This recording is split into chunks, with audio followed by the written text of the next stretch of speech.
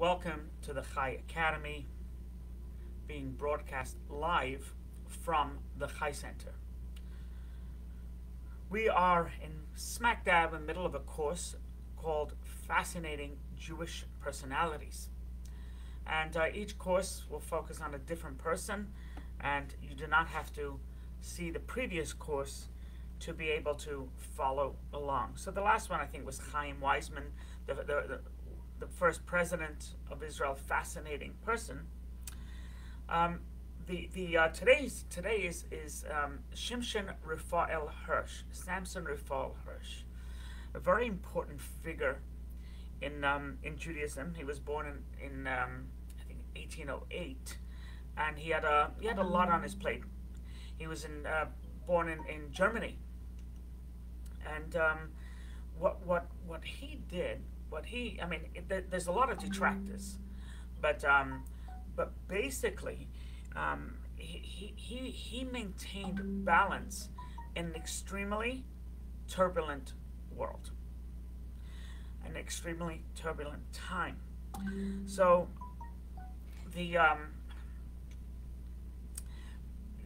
Samson Refael Hirsch, by the way, was an incredible, prolific author. He and I use his stuff, on Shabbat when I give my sermon or my mini sermons.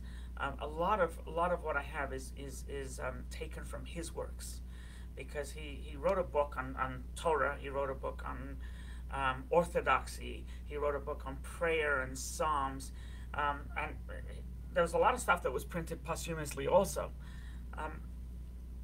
Anyway, the bottom line is that while he was unyielding in his orthodoxy on matters of Jewish law, so he was very, very extremely strict when it came to Jewish law, and he was very observant, very orthodox, and he had a line, by the way, that it's not that Judaism needs reform, it's Jews need reform.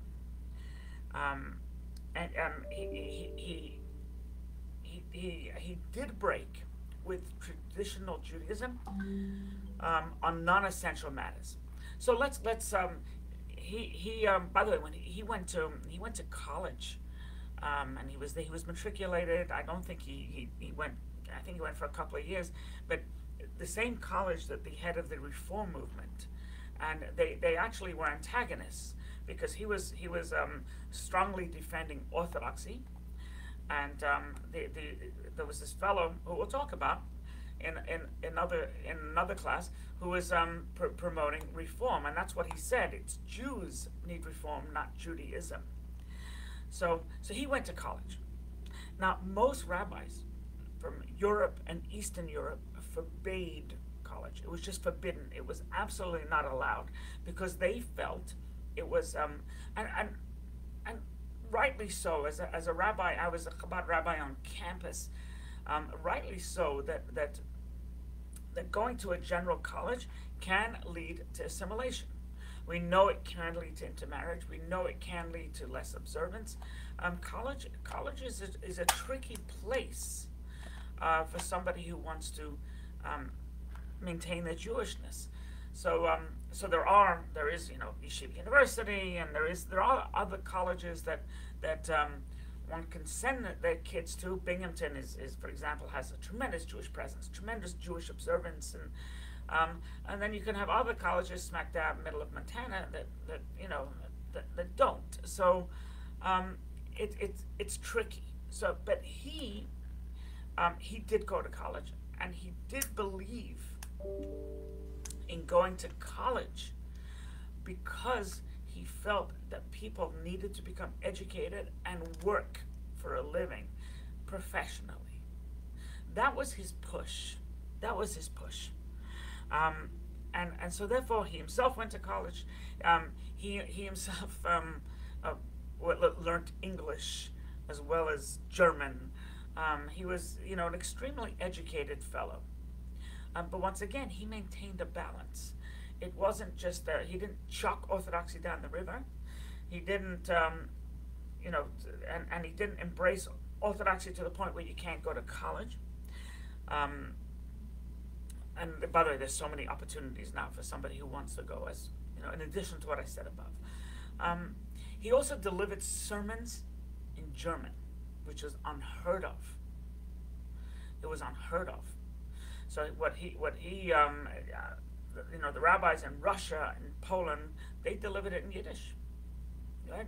They wouldn't stoop to the level of delivering this sermon in Polish or Russian or Ukrainian, right, or Slovakian or whatever.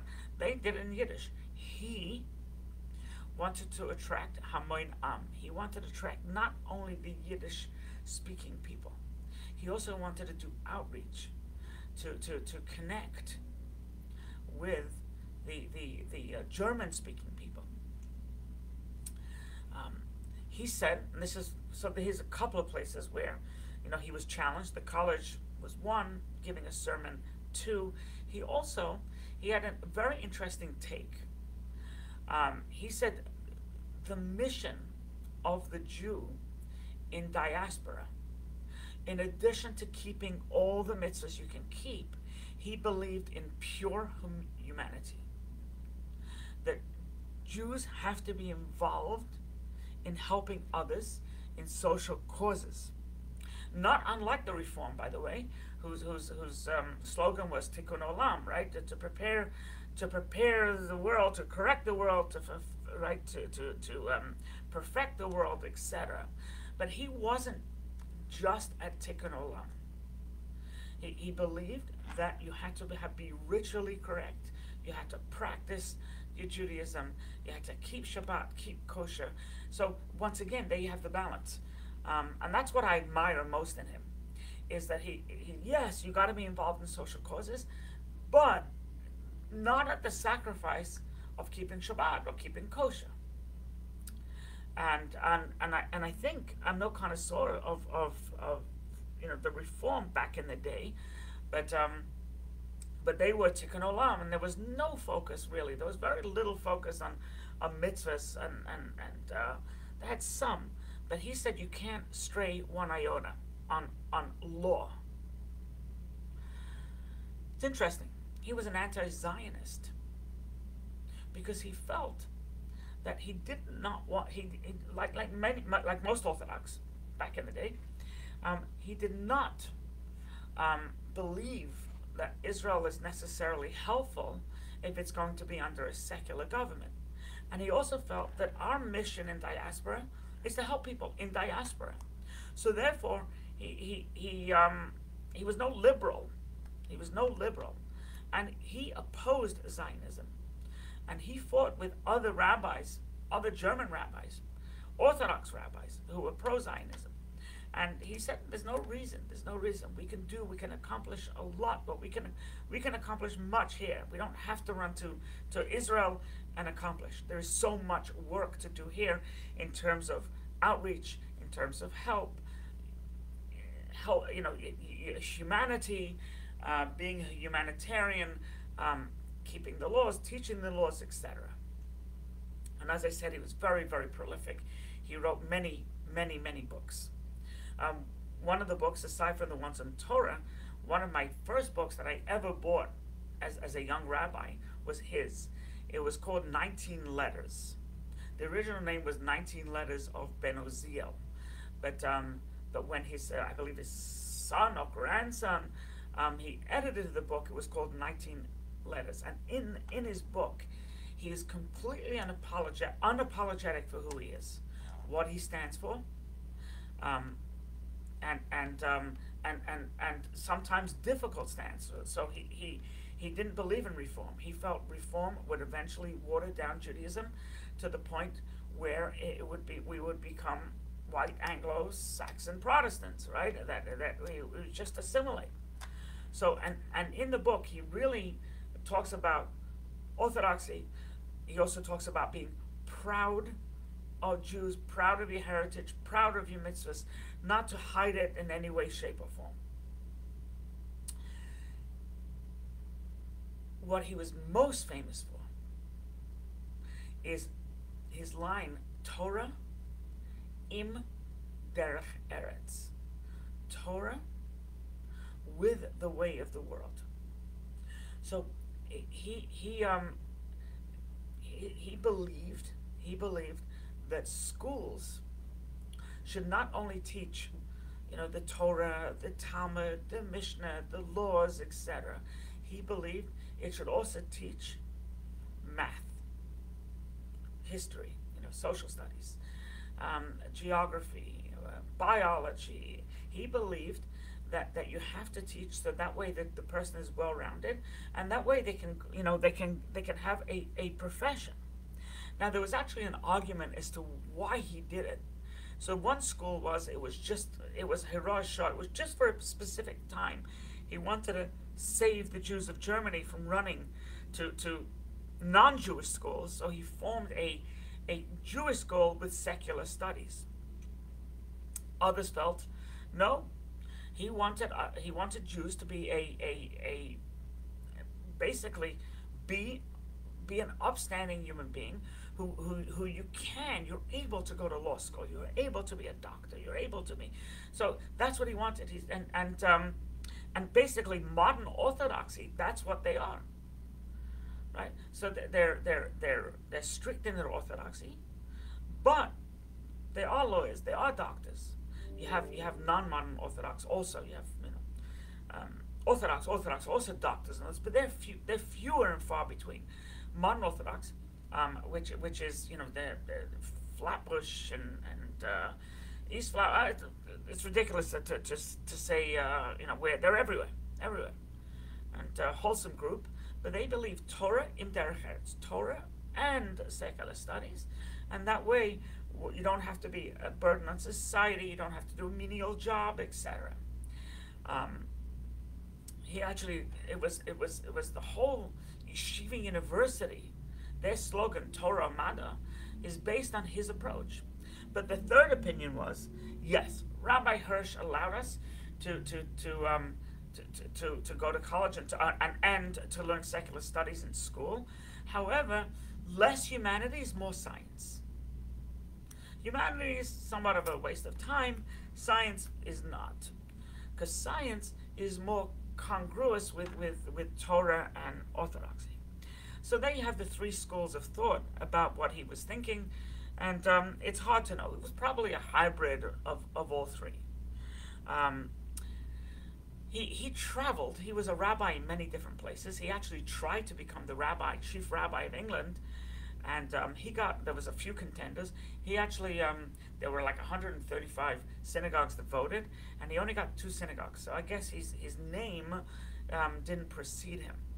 But he was a chief rabbi of different places in Germany, and he eventually became the chief rabbi of Frankfurt am Main. So there's two Frankfurts. There's a smaller Frankfurt, and there's Frankfurt am Main, which is huge cosmopolitan city. I've been there, he was the rabbi, and he actually is buried in Frankfurt. He was buried in the Jewish cemetery where greats and nobles are buried. He was a rabbi there for 37 years. He was the chief rabbi. And his shul, his synagogue, was run based on his philosophy. So he attracted Jewish professionals who perhaps in the past would have not been Orthodox because they would have felt out of place. He did, his synagogue was based on Hirschism. It was based on his way. And interesting, in 1930s, when Jews who went to Frankfurt am Main, right? Which is, those Jews who were in his shul. By the way, there was like 500 families. It still is a huge shul. I don't think it doesn't get 500 families, but it still is a huge shul. But Frankfurt am Main, people left the shul, people left Europe because they had a precursor of what was to come, the Nazis, etc. And the Hirsch people, the Torah with derech eretz, where did they move to? They moved to Washington Heights, which is the headquarters of the modern Orthodox movement, which is where his children and his grandchildren all set up there, and the Breuers and Shimon Schwab, and that's where YU was founded, with the same principle. So he also founded a good Yisrael. I mean, there's a lot of things that this person had his thing, but his idea was that to be Orthodox doesn't mean you have to be a peasant. Being Orthodox does not mean that you can have a suit and be Orthodox. He didn't, by the way. He dressed like an Orthodox rabbi of the time. Like, didn't have this tie yet, right? He dressed with his big black kippah and long black kaftan, a robe, etc. But he believed that was not essential. Clothes doesn't make the man, right? So you can be who you want to be, and still be a God-fearing, ritually correct, observant Jew. The balance. It's interesting that his daughter Refael, who passed away in the 50s, I think, she was the first female doctor ever to go to university. And this took place in Germany, in Prussia, while it was still called Prussia. So she lived up to his ideals. His son Mendel was more of a scholar, Jewish scholar. So he was, basically a rabbi, but his daughter became an MD, a doctor of medicine, and still maintained her orthodoxy. His family, for the most part, are very strictly religious, and they're none worse for the wear. If you go to Washington Heights today, it is a thriving Jewish community with lots of synagogues and lots of apartment buildings full of Orthodox Jews, with pizza shops and restaurants and shawarma places, etc., etc. And it is truly a bastion of Judaism in Washington Heights. So we think of Borough Park, we think of Lakewood. There's another, the enclave is Washington Heights, and that's all followers of Rabbi Samson Refael Hirsch. Interesting to know the cemetery where he's buried in. So it has different rebbes, Hasidic rebbes there, and it's closed Mondays, so don't go on Monday. But it outside on the ancient cemetery wall, the ancient cemetery wall. The cemetery, by the way, is connected right to the Jewish Museum, which was made after the Holocaust to show what life looked like, what life was, etc., before the Nazis came. But on the wall, there are bronze tablets about this big, yay big. And it's basically the name of every Jew that was killed in the Holocaust, who resided in Frankfurt am Main, right, in that city. And the wall is long, and there must be 12,000 names, right? Once in a while, there's a name covered up because they found out the person didn't die, so they covered it up. They didn't take off the gold, the brass plaque. They just covered it with whatever. Couple of notable names, even though they didn't die in Frankfurt, but they were born in Frankfurt, is Anne Frank.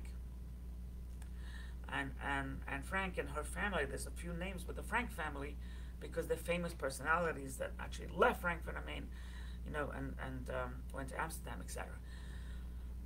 Anyway, so I really enjoy his scholarly works.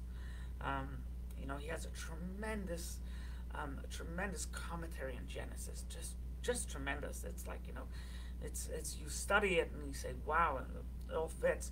There's a rabbi that I've met, and he came here to speak once, Rabbi David Foreman, and his lectures are fascinating. It's all based, much of it is based on Samson Refael Hirsch. So that's been my experience. So anyway, an interesting man, a man of balance. That to me, that is the name of the game. You have to have balance, right? You cannot, work all day and no time for your family. You cannot only spend time with your family and not work. That's balance, right? your children rebel, right? So and they, let's say they rebel against God, they're not, whatever. The balance would be to love them. You don't love their rebelliousness, but you love them. There's the balance. You love them. It doesn't change anything about them. So he taught me a lot. God bless. May you have a pleasant day.